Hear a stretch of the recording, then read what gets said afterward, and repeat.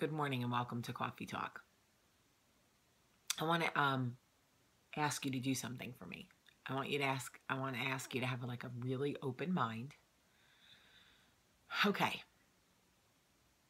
If I wanted to introduce you to this girl who was a bully, who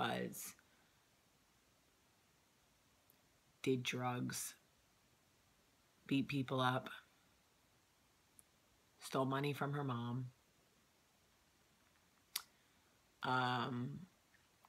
gossiped, hurt people,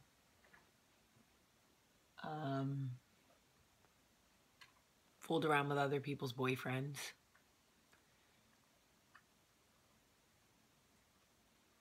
Would you be willing to give this person a chance? Would you allow this person into your life? What if I told you that that person now was trying very hard every day to be better, was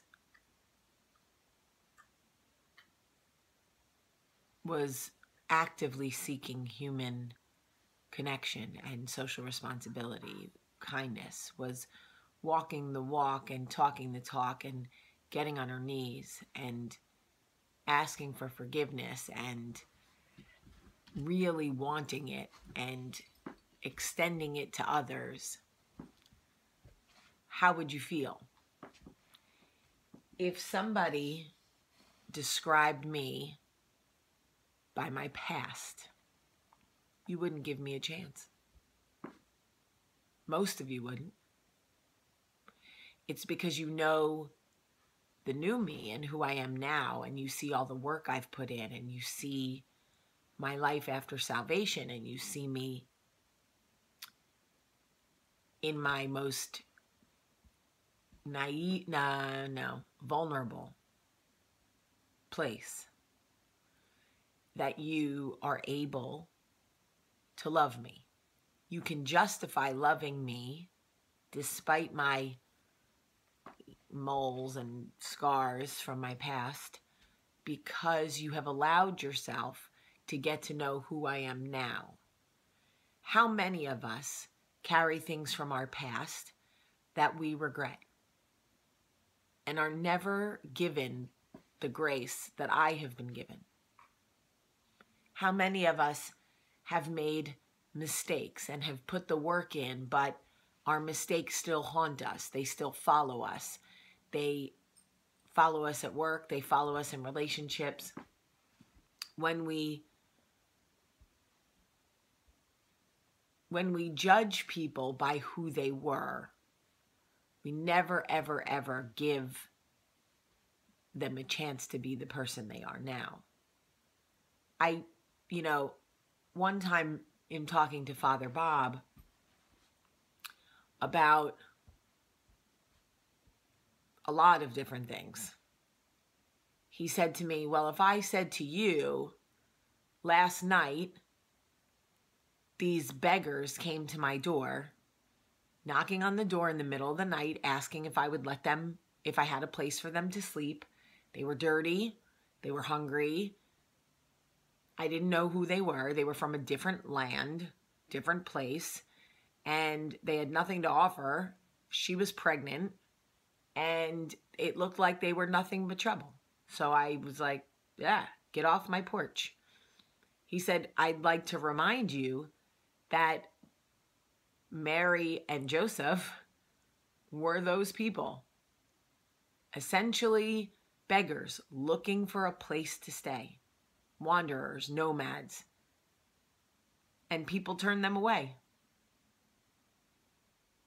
Sometimes we miss wonderful people and experiences that are meant to change us because we can't get over someone's past. We can't get over, we make them their mistakes. Instead of seeing them for who they are, we see their mistakes. We want grace in our own lives, and we want people to forgive our own shortcomings.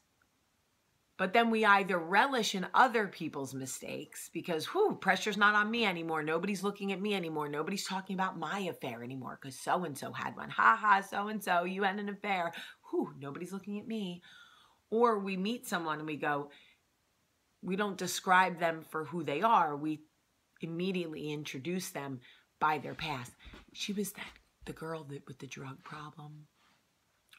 He was arrested, remember? Well, how does anybody stand a chance? Where's the grace in that? What if you have been praying for a friend, let's just say, and someone introduces you to someone that has been sent just for you,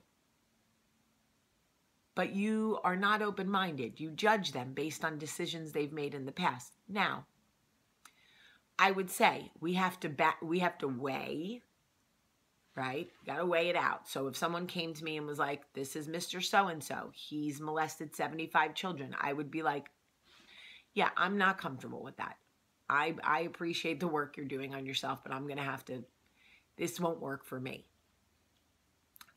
I'm not talking about the extreme. Obviously, if somebody has like premeditatedly killed 70 people, no, those are not mistakes you should forgive.